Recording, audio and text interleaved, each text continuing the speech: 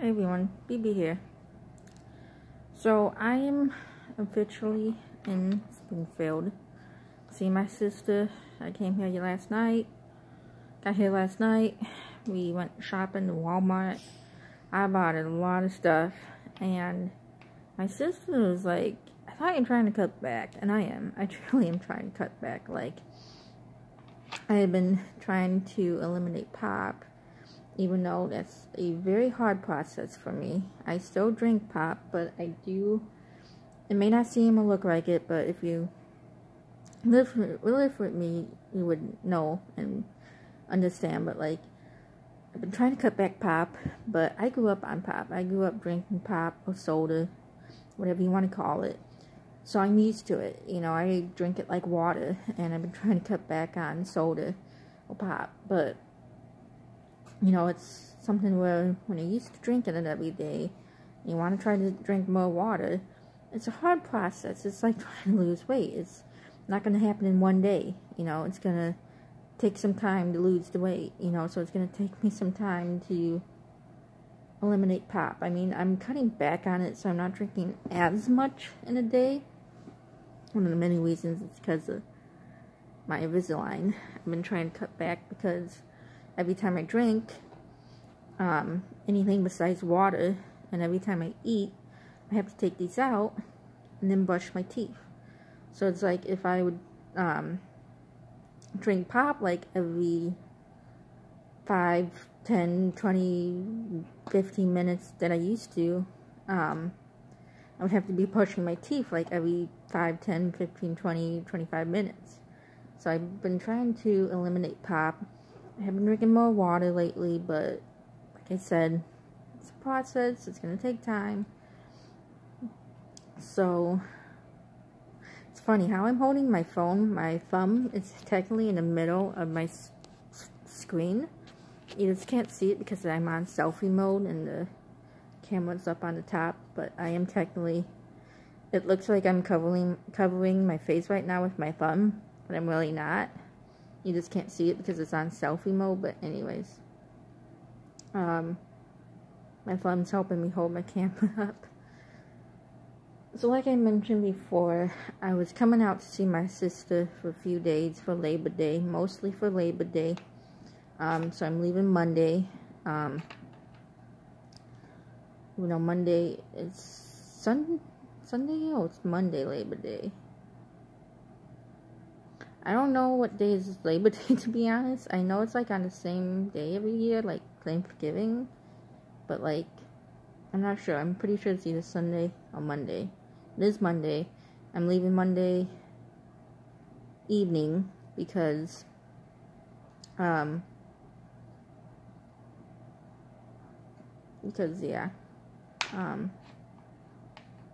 Yeah, I'm not going to get back to Chicago until like 11:15 at night. So, it's going to be a long day on Monday. It was a long day yesterday. You know, it was a long day yesterday. I woke up about 10 o'clock. Finished packing because I had packed my go bag. And what I mean by go bag is, here's the thing. Like, my sister is like me. You know, we love scary movies. We love to watch movies. I will admit, practically every movie I have in my movie bag, and that movie bag is not all the movies I have. Like, someone thought, these are the only scary movies you have, or these are the only movies you have. And it's like, to be honest, when it comes to scary, that's pretty much the only scary movies I have is in my bag, my black bag. My black sports bag. That's meant for like sports, that's meant for games and volleyball and carry sports stuff around, but I don't play sports. Does it look like I play sports with these double chins? I don't think so. The closest I get to playing sports is playing field hockey, and that's pretty much dribbling the ball back and forth on a stick. You know? I used to play field hockey with Baxter. I would whack the ball somewhere, he would go, well, my dog was probably the only dog that didn't know how to play fetch. You would throw the stick, you would throw the ball, or the bowl, and he would go and get it, but he wouldn't bring it back to you. I was like, oh, 4-legged rookie. Anyways, podcasts. But like I keep my scary movies in there. I do have a few scary movies on YouTube that I have bought, but a lot of times with TVs these days, they're smart TVs. So a lot of times you can get YouTube off your phone, and I can connect it to the TV. A lot of times these days, so it's pretty cool technology. I'll guarantee. I've only seen it on like one TV that have not had an Xbox. Most of the time I've only seen it been able to happen with it. You have like an Xbox. Even though my friend Jennifer that lives in Elgin, that's getting married in August. That's next August, not this August. Is it still August? Yeah, still August. So in about a year from now, she doesn't have an Xbox, but she has like the newer TV, if you know what I mean. So like I can, anyways, I don't know what I'm talking about. So I'm able to connect my YouTube to my sister's TV. Her TV is probably 3 years old, maybe 4. Her TV is fairly new. 3 to 4 years old. It's kind of a new TV, in my opinion. Anyways, so I got my favorite movies in my black bag, my black sports black bag. And I bring them, even though I will admit my sister's pretty much seen majority of those movies in there.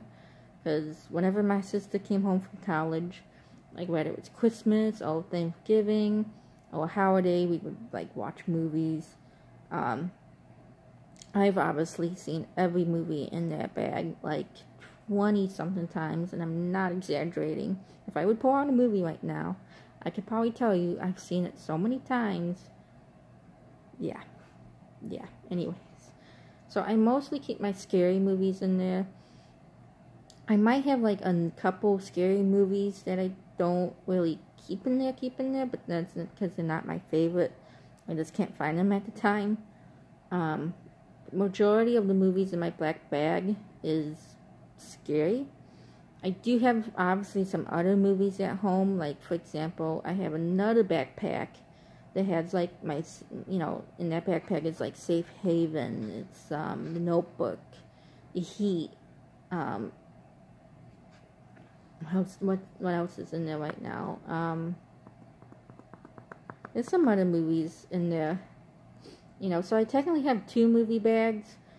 I'm most likely going to be carrying around my scary movie bag, because one, there's a lot of movies in there, but yeah, I can fit a lot of stuff in there too. Like for example, my purse is in there. When I travel like on a train or the bus, I carry my purse in there. I carry my tablet, my headphones, my phone charger, my Bluetooth speaker, my medicine, my acid reflux medicine. I carry my ibuprofen. I would put like my train ticket in there, even though I can kind of fold it up and put it in a DVD to kind of keep it safe from crinkling up. I could put a lot of stuff in that bag, to be honest. I use my pillow to hold that bag. I use my pillow to hold that bag. I use that bag to hold my pillow. I can fit a lot of small stuff in there. I can't put anything like too big or too bulky in there, but to be honest, when I travel, I like it because it can fit a lot of stuff in there. Because my movies actually really kind of don't take up that much room. And you all know, I don't have every single scary movie on DVD. For example, I have the movie It. I have the movie Butcher Boys. I have the movie 407, Apartment 407. I have the movie 10 by 10. I have the movie, what else do I have on Netflix, YouTube,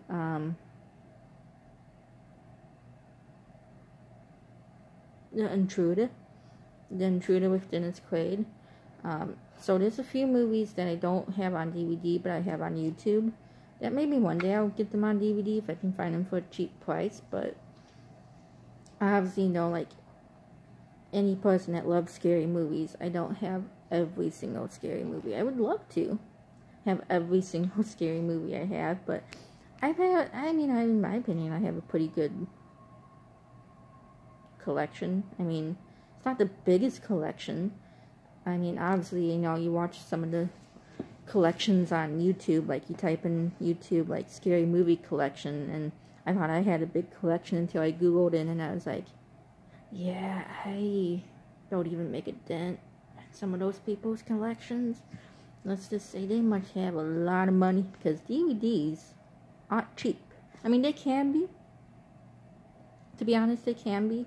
Like, if you want, like, a lot of good options for scary movies, and you're looking to buy, I would highly recommend FYE. I've gotten a few of my scary movies from there. For example, I bought, like, 5 scary movies from there one time, and it was, like, $20 maybe. So, you could get, like, 5 scary movies for a very cheap price, let alone some of these people that collect scary movies and show their collection on YouTube have Blu-ray. And it's like, okay, well, I can maybe see regular DVD, but Blu-ray? Really? I would love to be that person. And they keep it in alphabetical order. I'm like, okay, one, they have a lot when they have a separate room for the DVDs. Let alone they put it in alphabetical order. It's like, yeah, I don't have that many. I wish I did, but I don't have that much money. If you're looking to rent a cheap scary movie, I recommend Family Video. But yeah, I find I have some pretty good scary movies. Like I said, I don't have every scary movie. Have I seen every single scary movie there is on this planet? Obviously not. I don't want to say that's impossible, but that would be pretty hard. As you guys know, I'm a typical kind of classic scary movie gal.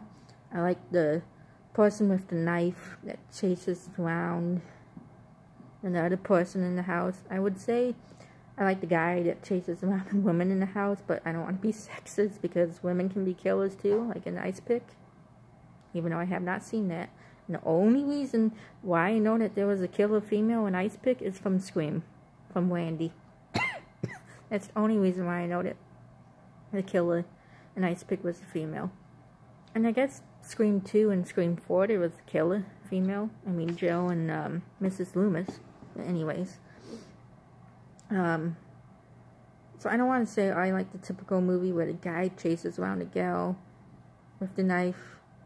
I kind of do like those movies because they're typical, they're classic. But yet, these days, you never know who can be the killer. It could be a female, it could be the grandpa, it could be the dog, it could be the neighbor, it could be the nanny, it could be the person that cuts the grass, it could be the person that sold you the house, and that person doesn't want to leave the house. You know what I mean? The intruder, if you know what I mean. Anyways, kind of try to stick to the classics. As I told you before, I don't like ghosts. I don't like paranormal activity stuff. I don't like the movies, and I don't like the real life stuff because that stuff is possibly real. I'm not trying to say it is real, but I'm not trying to say it's fake. The only movies I've really seen that's like paranormal / ghostly spirits is the Conjuring movies. My favorite one is probably the second one by like a hair. The first one is good, but the second one probably wins in my opinion, and I like the second one about this much more. So I've seen the Conjurings. Can't wait for the new one to come out. Excuse me. I've seen a few Annabelles. And the only reason why I saw the Annabelle movies was because they're related to the Conjuring. I saw the Nun. That was creepy. But again, I only saw it because it was related to the Conjuring. I saw the Insidious movies. I actually have technically 2 because I have one on Netflix and I bought one on YouTube. So I've seen the Insidious movies. Like, those movies aren't bad. Like, I've seen them just because my family were, like, my cousins were sitting around the TV watching them. Or it was like something on Netflix that said, hey, you know, The Conjuring, for example. And the first time I saw The Conjuring was actually on Netflix. So, and I was home alone when I watched it. I was home alone when I watched both.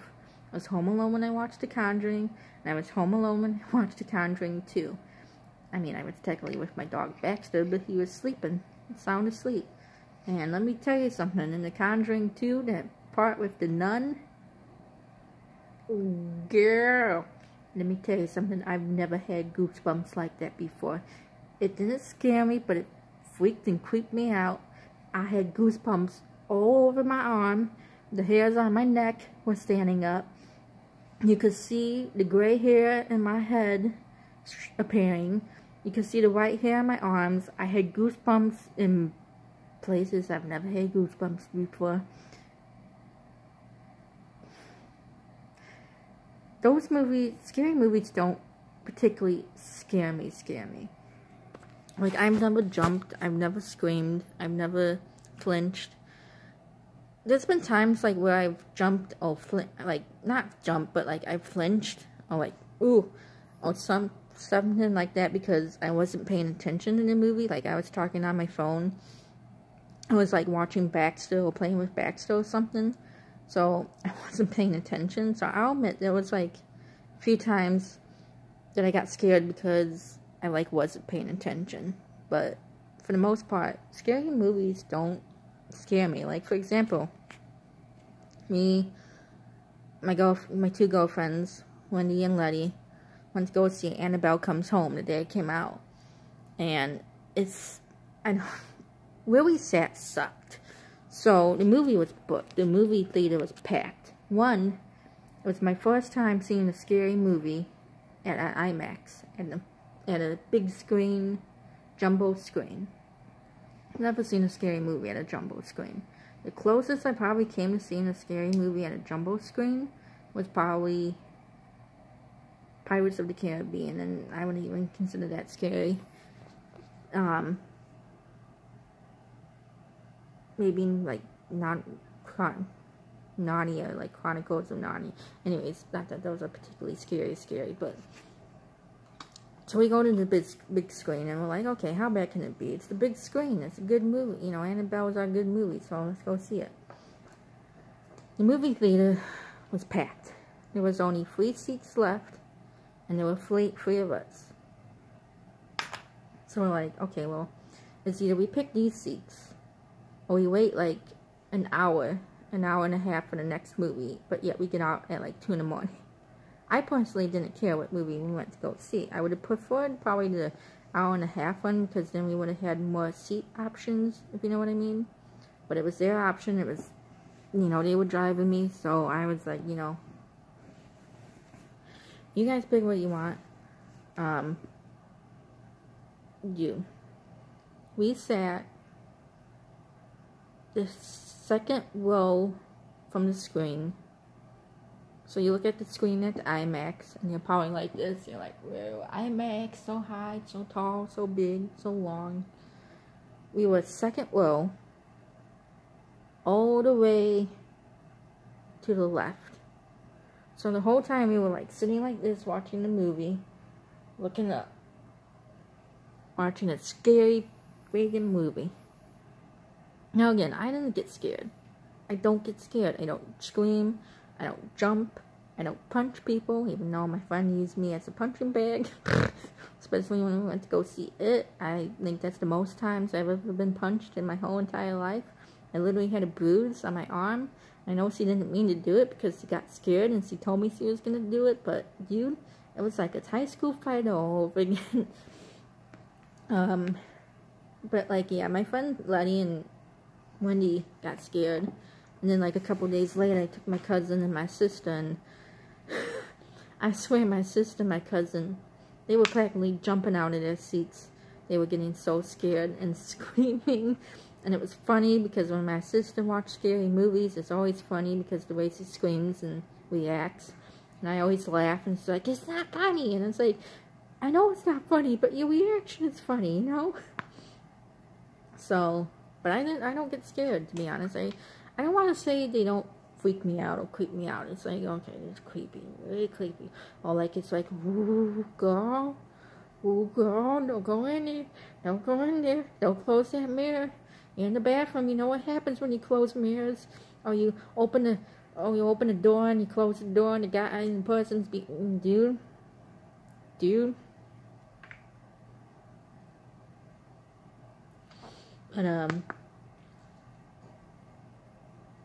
But yeah, so tomorrow, me and my sister, we're gonna go see a movie. We're gonna go see 2 movies. We're gonna go see Olympus Has Fallen, and we're gonna go see Ready or Not. Ready or Not is my pick. Olympus Has Fallen is my sister's pick, even though I did tell her I wanted to see it anyways. So, regardless of if I went to go see it with my sister or not, I was gonna go see it at the movies anyways.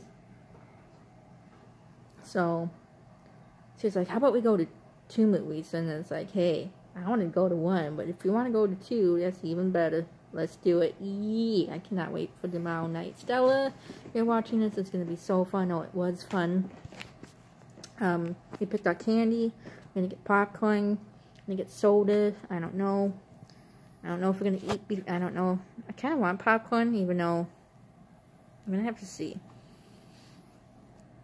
So we're going to go to 2 movies tomorrow night. We're going to go see Olympus Has Fallen with Gerard Butler and Ready or Not. Because it looked good. They both look good. I've seen Olympus Has Fallen, and I've seen London Has Fallen, and this new one I haven't seen yet. So, yep. And then tonight we're going to watch a movie. We're going to watch. My sister hasn't seen the movie Running Out of Time yet. And she said she wanted to see it, so we're going to watch that tonight. So then, after we watch movies, my sister wants to watch Wentworth, because she hasn't seen the last season of Wentworth. She wants to watch it with me, even though I've seen it. So, the Xbox is turned off. So that's pretty much what's going to happen in the next couple of days. She did say she wants to go shopping a little bit, like to Bath and Body Works and Yankee. And I told her, hey, I said, I'm willing to do whatever you want to do, Stella. If you want to go horseback riding, I'll go horseback riding. Even though I don't know if there's any places around here that does that. Springfield doesn't particularly appear to me to be that kind of place, but you never know. You know, I told her, if you want to go go-kart, we can go go-kart. If you want to go laser tag, we can go laser tag. If you just want to sit at home and watch Netflix movies all weekend, we can do that too. It's your weekend to spend with me. I do what you want, Stella. Okay? Okay? Okay. Even though she's always like, you can do whatever you want. And I was like, well. So, yeah.